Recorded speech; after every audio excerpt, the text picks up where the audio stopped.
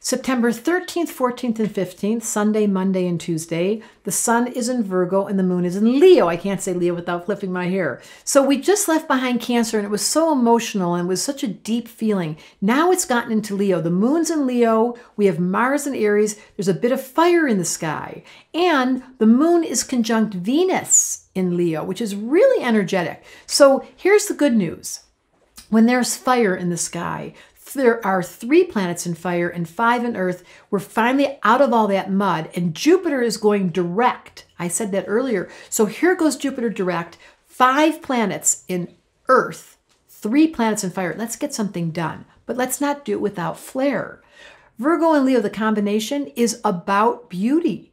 They have such a high value for the way they look. And that's not a superficial quality, especially when we're not hanging around people as much. It's really a gift to say I matter enough to go ahead and get my hair done or get my nails done or pick out some jewelry. That's what Virgo and Leo loves to do. And there's so much fire, why not?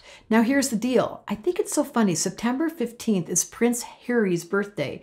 And he was known, that little red-headed guy. I love the fact that he left the tradition and that he's been known for being bold. So not all Virgos, especially if the moon's in Leo, not all Virgos are control freaks. I want to just speak to that. Virgo is the sign that has intellectual ability to think independently. So while people categorize them, and that's the problem with astrology, we put them in a little box, Virgos are very free. There's a spontaneity about them. They're mercurial. They're speedy. They're funny. They're witty. People underestimate Virgo. I love Virgo people. And when the moon's in Leo, it just makes it even more exciting. And that's what's going on Sunday, Monday, and Tuesday. There is an increase of voltage. It could, at the low level, get you pissed off, moon in Leo, and dramatic and really getting upset. Not a bad thing when needed. At best, it's energized, it's physical, it is athletic. And you know what I've learned? Virgo likes to make little mistakes once in a while and not feel bad about it.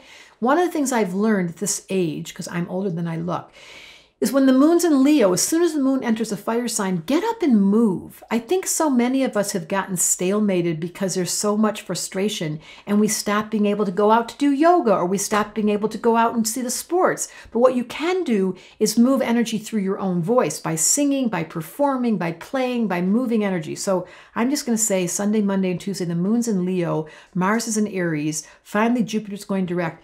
Move some energy. Even if it's being pissed off and loud, it gets the stagnant energy to be healthy. And that's what Virgo this month's all about. How do I get healthy? How do I take care of myself?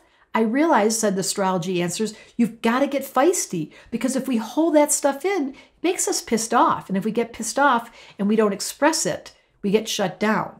And if we get shut down, we turn into prunes.